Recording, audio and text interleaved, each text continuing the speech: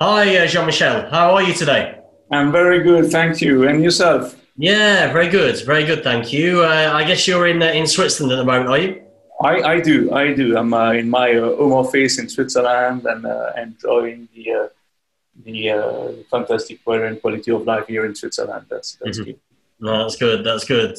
Well, no, really, thank you very much for joining us on the podcast today. We've got a good range of questions to go through. So if it's okay with you, just start firing through some of these questions, Yeah, really. sure. Go on. Yeah. Okay, excellent. So the first one's quite a broad one to start things off with, because obviously, with your background being as a chief executive officer, and then combining this with the CFO roles, and you serve on various company boards, so you've had a very broad and varied background from a finance and senior level business perspective. So I thought it'd be a good question to ask you as a starting point, which of these roles has really challenged you the most, and why that has been really? Yeah, that's a good question. I think that every role are coming with their challenges and opportunities. For me, first, I'm always trying to go as far as possible with each of the roles and to enlarge my commitment and my involvement in the roles.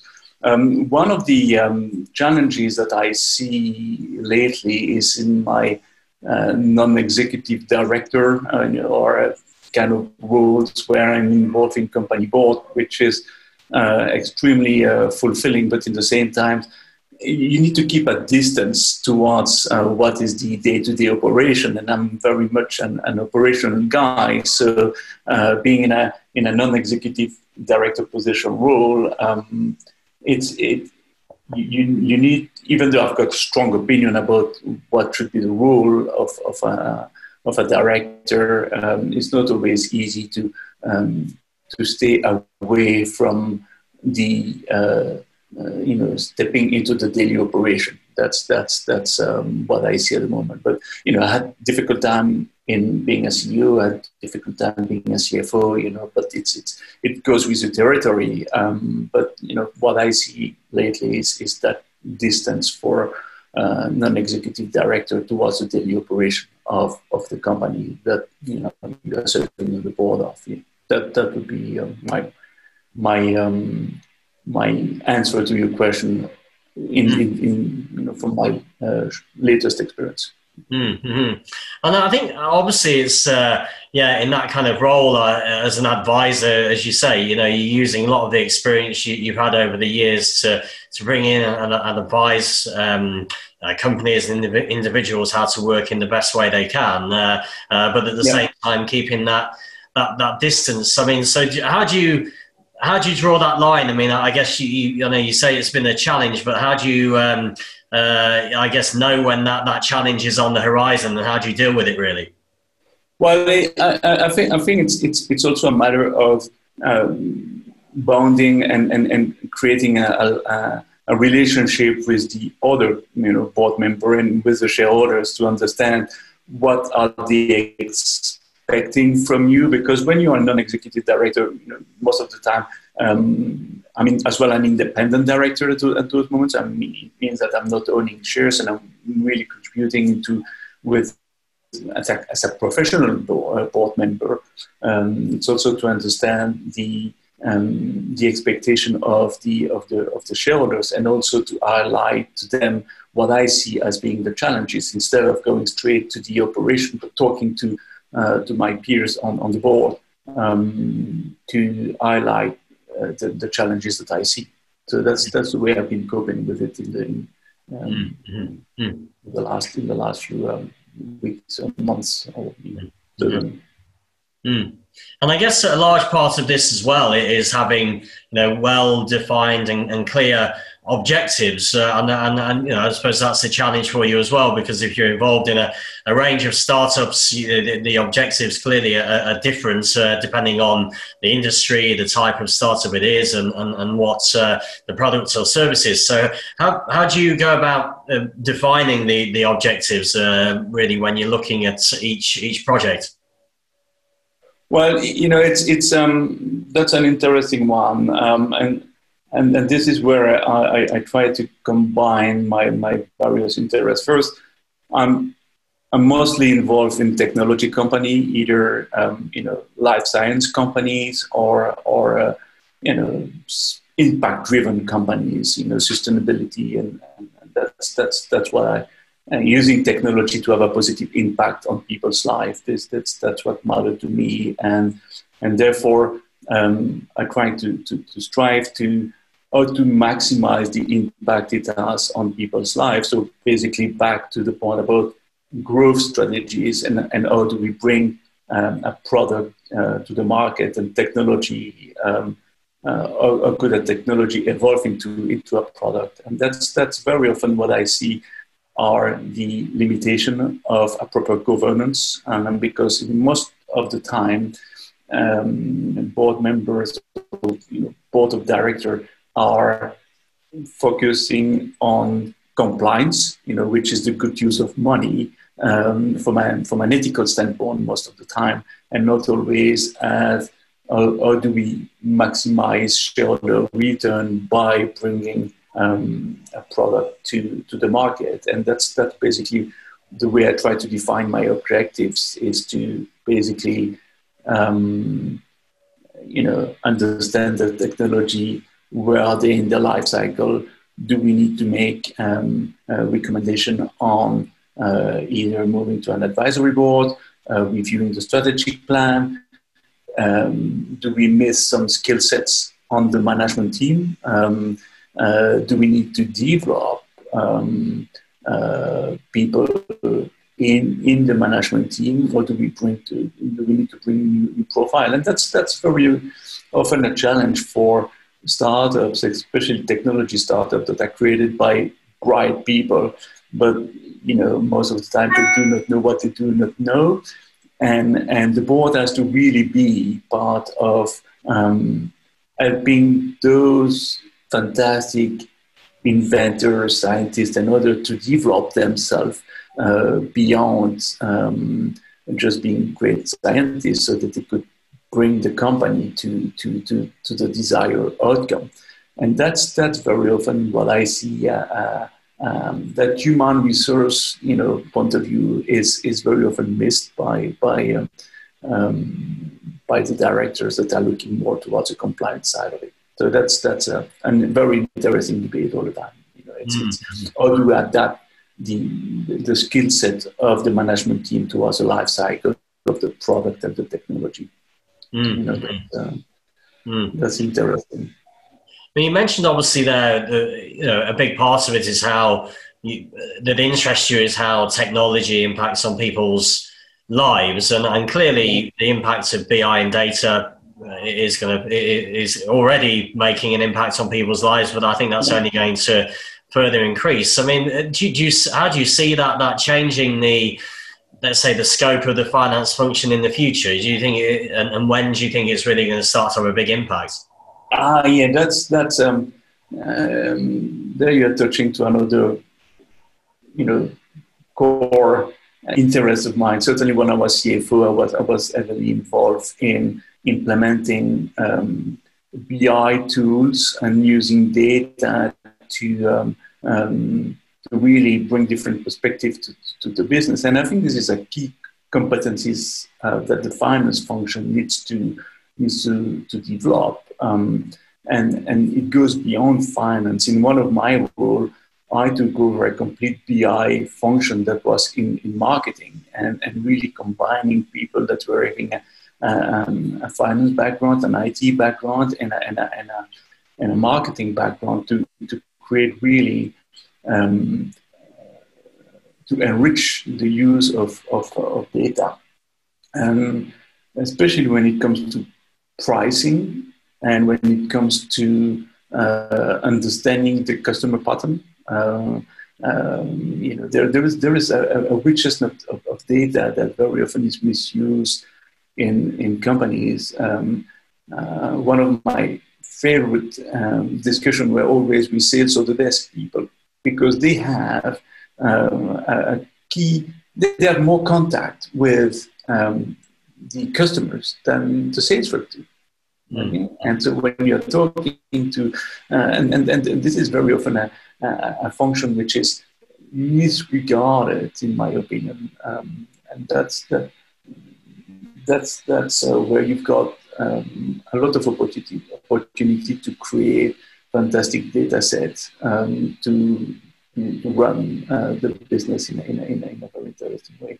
And a finance leader, in my opinion, has to look into all those data, which is customer behavior beyond just finance, in my opinion, because that's very close to them. They are enforcing those, but where is the invoice coming is by those interactions with the customers, and that's very often at the customer sales of the desk, or today on what is done online, because there is a lot of orders that are placed online, and that's critical to understand the behavior of customer when they go online, or what they are talking to a sales agent at the customer, at the sales of the desk.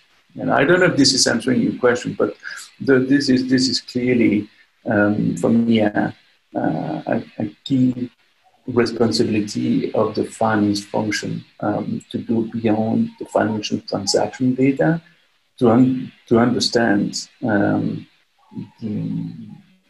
the pattern of information, and that's critical to give sense behind the number.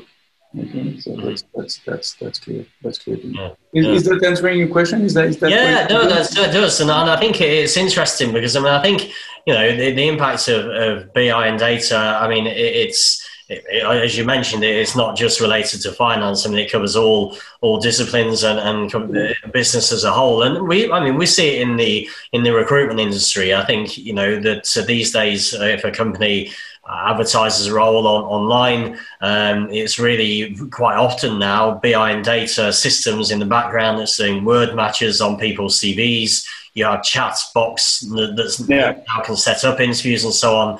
But the real, I guess, the real value is actually in going beyond that and understanding the people more, and trying to then manage the recruitment process from the start of the process through to the offer and any counter offers that go on. And that's something that clearly the BI and data at the moment at least can't do. And I think it comes down to the personality and the building relationships, whether it's recruitment, whether it's finance, sales, marketing, supply chain.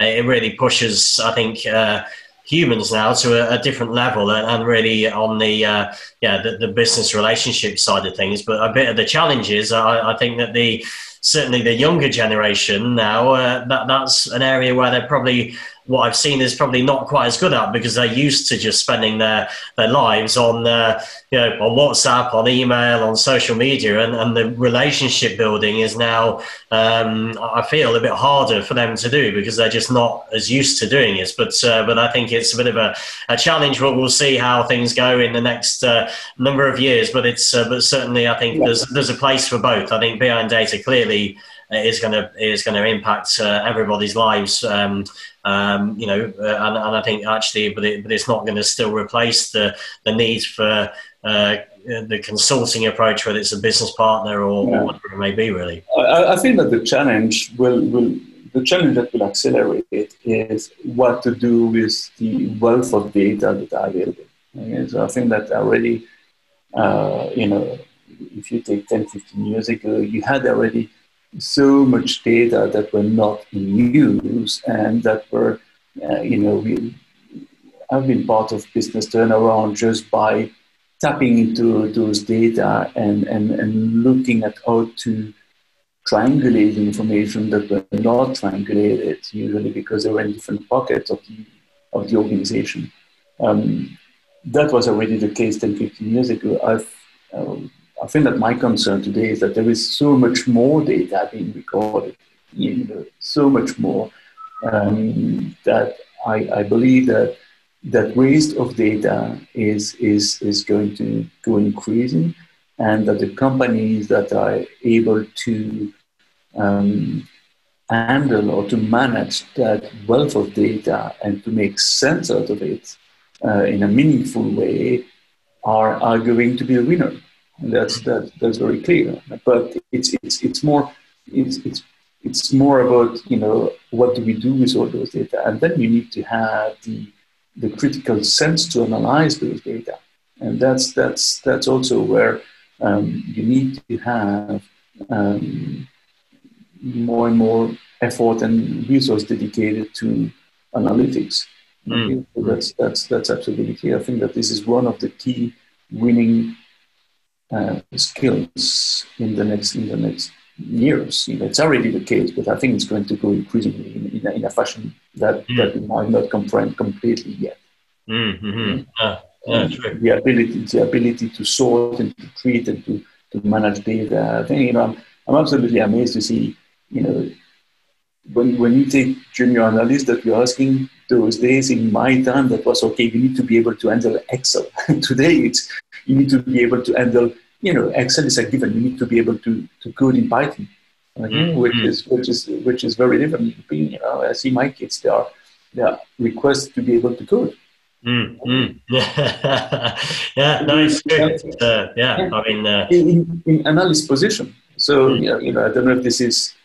I think you might tell better than I do, but I think that skill set of sorting and understanding the structure of data and how to clean data and how to have proper master files is going to go increasingly. That's going to go increasingly. I mean, related to this as well, I mean, we're talking a bit about, I suppose, tomorrow's world in many ways. And, I just wondered from your point of view, what you've got lined up. I know you've had quite a busy few years. I mean, in terms of the projects you have for the next 12 months, what exciting things have you got coming up for yourself? Well, I've been recently joining EMEA companies. I'm managing partner for EMEA firm, Victoria, in Switzerland, and we are present in most of Europe. So certainly, it's to continue to develop my portfolio there. I'm helping them to build their life science and technology vertical, which is fascinating. So we'll see if this is going to come to fruition. But that's something I'm dedicating a lot of time there. Certainly, looking at different board of director. I think that this is very complementary to what I do as an M&A leader, but also. I think it's important to look at it, to keep enlarging my perspective. And then I've got two other projects. First, I would like to exit one of the business that I've been creating a few years ago. So that's clear. So I would like to grab the fruit of the investment that I've done. So I'm very heavily involved in that one. And the other one I would like to. I'm looking at. I'm working on a digital platform to support the funding of young technology startups that have to accelerate the reach to market. Very often those technology startups have very expensive technology, and which represent capex for their customer. They are not always, which is often a barrier, because companies and customers are reluctant to put heavy capex into a technology that have not necessarily demonstrated their efficiency. And so what we are looking at is to create a platform that could operate on a token base, tokenization of the asset and profit sharing base. So we'll see. Probably more to come on that one, but that's one of the projects that I've got for the time being. That's key. But M&A is going to be the bread and butter. The bread and butter on that. Okay, it sounds like your dog agrees as well. That's yeah. Yeah, the dog is there. Yeah. So one of the things I wanted to ask you about, because it touches on some of the things we've been covering already in terms of when you invest, or when you've been a CFO, most of the time you've had people reporting into you and teams around you. And I think one of the challenges that most managers have is how to get the most out of their teams. So I thought, given the opportunity of having you on the podcast today, I'd just get your thoughts on this, really. So, I mean, I guess people have different opinions on this. So whether you focus on, looking at enhancing people's strengths or trying to develop people's weaknesses. So, I mean, is there an approach you tend to have on that point of view? I see that it has to be a balance, because of course people value is coming from their strengths, okay, but an overused strength is creating a lot of tension, okay, and the areas of weakness, if they are not addressed, they are creating roadblocks. So you need to work on the blind spot of people. You need to create awareness of what the blind spots are, either on either side, either on the weakness area or in the overused strengths. And that's certainly what I've been enjoying doing, gaining seniority, is to be more a mentor than a manager. Okay, so that's probably where my interest and my strengths were, and therefore to push people to use their strengths, but to balance it by being aware of their weakness and understanding when they were overusing their strengths. Someone who's overly enthusiastic, okay, so if he's overly enthusiastic and do not understand that people are more reflective, or take more time to be enthusiastic about something, he might create tension into the organization in a way which is unbearable, okay? And so you need to prevent that, and that would be my answer is, you need to make people understanding their strengths and the weakness, and make sure that they are not overusing it, and the strengths, and that they are aware of their weakness, so that it's not coming roadblocks. One thing is clear as well is that I've always tried to give chance to people, one chance, second chance, third chance, and to help people, because I believe that everybody is having a value. But one thing is clear, is that you need to act swiftly on people that are cancer to one organization. Okay, so and people that are that's something that I'm always learning is, you need to act on people to make sure that this is not impacting negatively the rest of the organization. And that's unfortunate, but this is also the responsibility of the leader. You need to both need to develop people, but you need to protect the people as well from a negative atmosphere created by individuals that would be better in another environment. It's meaningful what I say. Yeah, and that makes sense. I mean, because I know one of the big challenges that a lot of companies have is not necessarily just recruiting the best people, but it's actually retaining them. And I think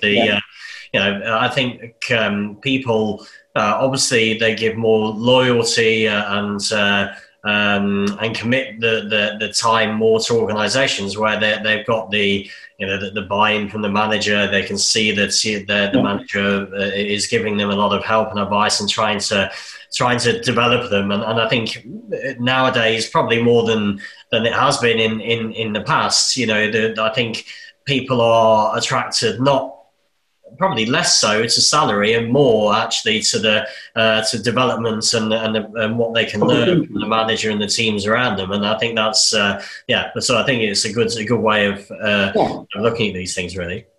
I think it's really you need to build for the long term, okay? And sometimes it requires to leverage between salary and development, and this is something that I've always been advocating, is always give more you will always get the credit of it. And if this is not in this company, that's going to be the next one.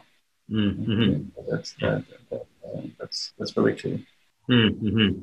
Well, I know that one thing that's nearly everybody struggles with, whether they're a CFO or whether they're a junior accountant, is the management of time. I guess, it's one thing that we all have equal measure of, and trying to focus and prioritize the right things, really. I mean, I thought it'd be interesting to get your thoughts on that.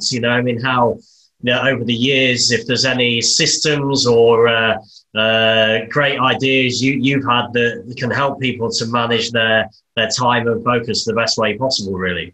Well, I'm very bad at managing my time, in the sense that I've got very fluid boundaries in between, working time and family time or leisure time, and that's unfortunately not, home office, with COVID, it's not helping too much. But what I try to do is definitely to have a structure. Okay, so we've got a routine. So every morning is, exercise, meditation, eventually, if I've got time. And it goes through the day, trying to stick to my schedule. And the evening before to leave the office is always clean desk and preparing the next day. Okay, so I'm taking my calendar and I'm checking what is on the next day and the day after, eventually. But certainly, I'm leaving my office with, I know that I've done today, what has to be done tomorrow, and what I need to finish, and priorities, and to rearrange my priority based on the thing that happened today. Sometimes, you have been caught up into the action, and something that was supposed to be done today has not done. So if I could not finish it, on time to be efficient, it happens sometimes. I reorganize my time for the coming days to make sure that this is delivered. So that's routine. That routine has helped me to be efficient, and it's not, I'm starting every day at 8 or finishing up at 7. It's not that way. Starting at 8 is usually the case. Of working, so it means waking up at 6:30 or something, doing gym and meditation and breakfast, and then in the evening, that really depends on the way the day goes. No, it's interesting. I mean, because getting the exercise done, I think first thing in the morning is definitely the best time to do it. So, I mean, you may have heard of this book, The Miracle Morning, but it's quite a popular book at the moment. And I think it's one of those things that often if you don't do that first thing in the morning, then what certainly what I tended to find was that. There were a lot of days where the days just run away from you, and the exercise was always the thing that got put off. And then before you know it, a few days go by, and all you've done is really, go to work and go home. So I think it's important to get that done first, and then and I think it gets you going for the rest of the day. Really, gets your mind. And it has to be a routine that fits your schedule.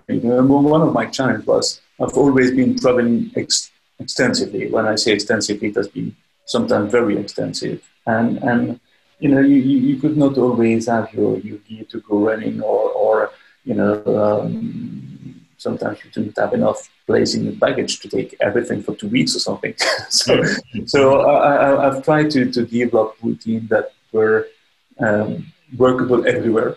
Okay, so something that you could do in your room, or you could go to the gym or not, but most of the time, it's not doesn't have to be long, but 15 minutes in your hotel room systematically, it's good enough. You do step planks and stuff, that works.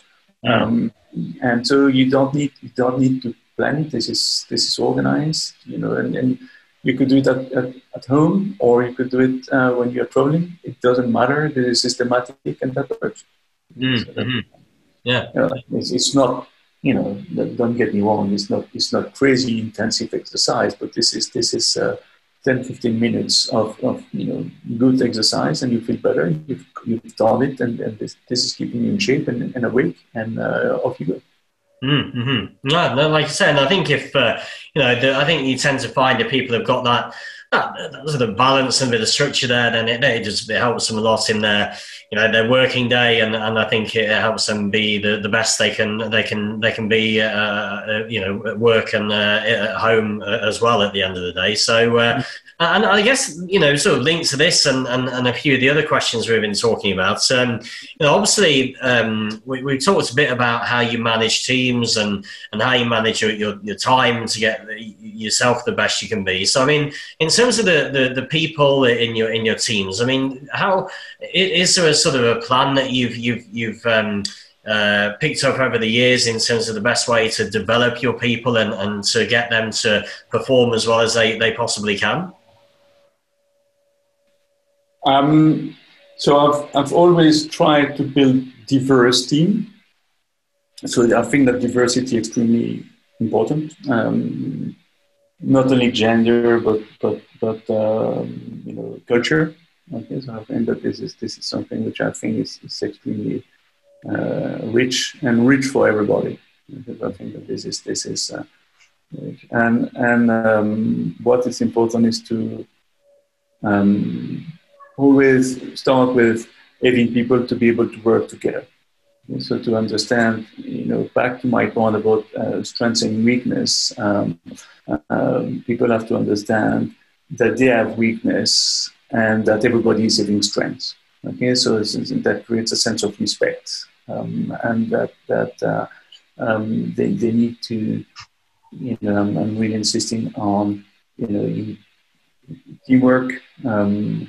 And respecting the others. I think that this is clear. And then you go into the personal development, which is really a one-on-one thing, based on what the aspiration of that individual is, and based on, for me, this is a moment that I've learned to cherish, is those discussion about what are people going to do, what do they need from a leader to grow further, and that's really something that I like, and it's a kind of tailor-made program based on what is offered in a given company, because you need to be fair to other people, and so you need to give them the maximum chance, but you need to stay in a framework, kind of. And sometimes, sometimes you give opportunity for a training to someone. Sometimes it's just participating in a project or a coaching program.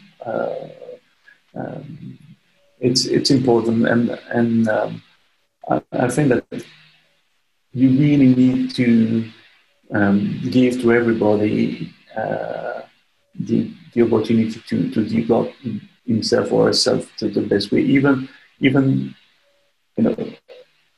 people that are backbone to an organization.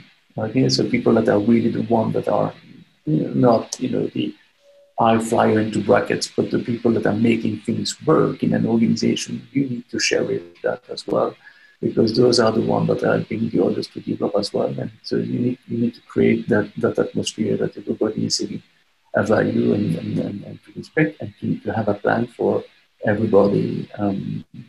And most importantly, you need to have candid discussion about people or with people. You need to have sometimes difficult discussion with people.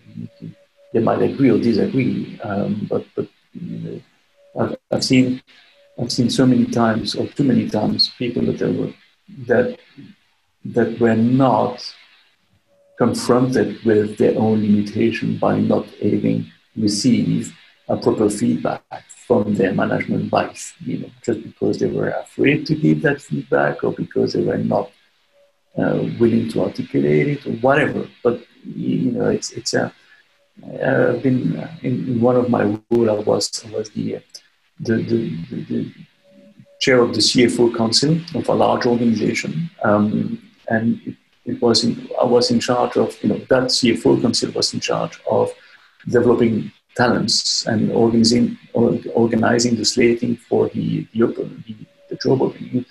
And so every year we had, a few times a year, we had review of the pool of associate we had to develop. And very often you have reflection about, but that individual, what is the discussion that you had with him? Because it's difficult to see that individual have been slated for different positions but never got the job. What is happening? It's a talent. Okay, fine. You say that this is a talent, but why he or she did not get the job? And you need to understand that, and you need to get the feedback. And you need very often I realize that because they have not been receiving a proper feedback from the line management for years, and that's something that is critical. You need to be providing that feedback to people. Sometimes difficult discussion, but it's personally I've been growing the most when I was confronted with my own limitation by management, and due to my nature, it was sometimes brutal. This is with flying doors and stuff, but it's where you are growing the most, and you need to value those discussions. And you need to create a context where it's okay to disagree, but you need to create that culture where feedback is essential. Instant feedback, that's what I try. Whatever the size of the organization. No, it's true. I mean, I think there's a few things there that I really agree with. I mean, I think, you mentioned about, the difficult discussions and having those. I mean, I think the difficult conversations are always the ones that are, both sides get the most value out of, provided they're done in the right way. And I think, going back to what I was saying earlier, what a lot of people do is they want to join organizations with managers who are going to develop them, and sometimes that means managers have obviously got to have that discussion that that is a bit uncomfortable, but at the end of the day, they'll probably become a better manager as a result, but they'll also have a better team member as a result as well, because they'll understand and respect the manager more as a result of this as well. I think it's I think that fine line between realizing that you're not there to be everybody's, best friends. There is that you're there to be the manager and develop them as a person. If you get on with the individuals, that's great, but you're not, there to be everybody's friends. You're trying to improve them as an individual on the job side, and hopefully, get on with them as well at the same time. And that's. And I guess it leads quite nicely actually into the last question I had for you, actually, in terms of the on the mentoring side. I mean, because of the work you've been doing over the years, there's probably a number of people that would pick you out as a mentor yourself. But I wondered, who maybe has been somebody who's really influenced you and who you class as a mentor, and what you gained from that experience, really. Well, it's interesting. I believe,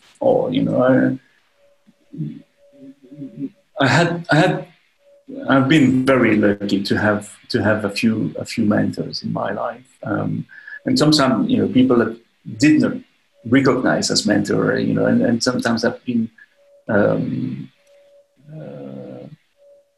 wasting opportunity of people that were mentoring me and I did not realize. I've been extremely lucky to have people that have been trusting me and advising me and giving me a chance even in difficult time. I'm really, really, really grateful for those guys. I would say, I've got a few. One of my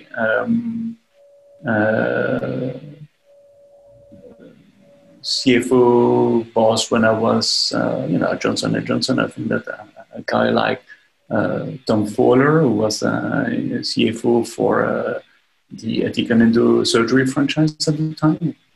I don't know exactly what is the status of that. I think they have merged with Etiquette, but Tom has been a very loyal guy to me and good mentor. And as well at on the more conflictual side, I think that someone like Lars Peter Arbing, who was the EMEA president for Ethic and Endo at that time. Even though Tom Fuller, I was with him already at Cordy, so we have been a long way together, Tom and I, on that regard. Has been a very good person to me, sometimes conflictual, don't get me wrong, but very loyal. And Lars Peter has been the most challenging. I think that he came at a time in my life where I had to be shaken up, and he did. I think everybody has those times in their career and life at some point. And very often, I had other, certainly. Jean-Luc Lemercier was VP for the cardiology business at Cordis. Was I could mention a lot.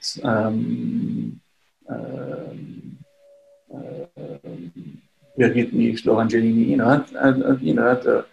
people that have helped me to grow. Certainly, probably had more than I deserve. Probably.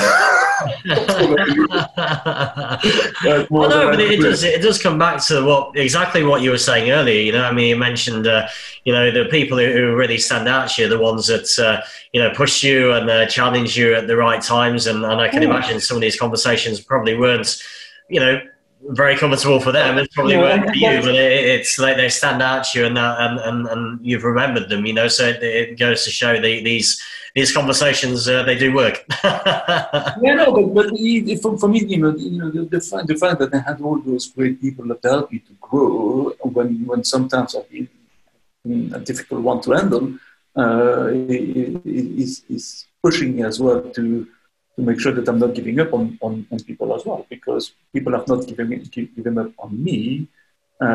So it's my responsibility as well to not give up on people that are in my area of influence, I would say. Mm-hmm. If I could say so. Mm-hmm. So I think it's important. Mm-hmm. Yes, definitely. Well, it's been really great to speak to you today, Jean-Michel. I really appreciate your time going through this, and I think there'll be appreciate the exercise as well. Yeah. Oh, it's been really good. I think there'll be a lot of interesting things that the listeners are going to be able to learn from, and I think there'll probably be quite a few of them that will want to potentially reach out to you. So, what's the best way that the listeners can reach out to you, Jean-Michel? Well, I'm fully transparent on LinkedIn. I think it has become a fantastic tool, and I'm using it daily myself to either follow up on people, to stay in contact with them, or to keep informed about what's going on, and then from there I keep searching on, digging further. But people could always contact me on LinkedIn. Just a small note. I would like to have a chat with you. I've heard you on podcast, or I've seen that article from you, whatever. Always welcome. Mm-hmm. Well, that'd be great. And obviously, when with the podcast posts, we'll make sure that we all linked into that, so people will be able to click into your profile link to the podcast as well. So that'll be make it easy for them to connect with you also. So just once again, thanks a lot for your time, Jean-Michel, and enjoy the rest of the day. And we'll obviously we'll keep in touch from here. Yeah, thanks a lot, Paul. Have a good one. Take care. Bye-bye. Bye-bye. Bye.